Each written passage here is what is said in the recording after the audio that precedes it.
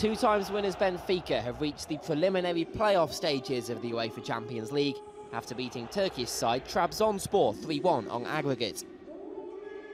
The Portuguese club had a 2-0 lead from the first leg, and they finished off the tie with a 1-1 draw in Istanbul.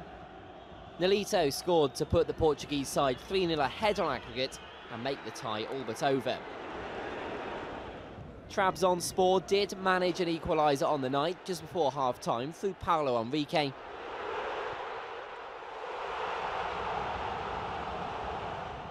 The Turkish side made things even more difficult for themselves when Adrian Mirajevski was sent off for using his elbow.